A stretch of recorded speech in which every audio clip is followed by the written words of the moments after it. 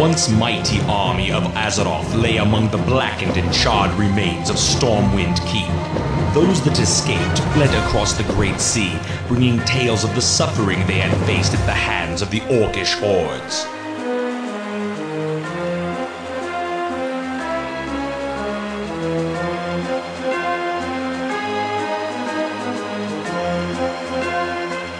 Eager to engage in battle once again, the Orcs constructed ships of war to bear them across the Great Sea.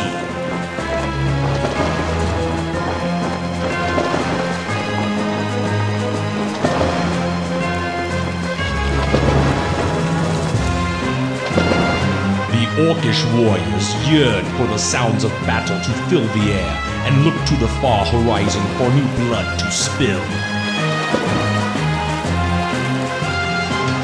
Using the weapons forged by their new allies, the humans made haste to prepare for the onslaught. While dwarven cannon were being loaded, others armed themselves with elven steel and mail.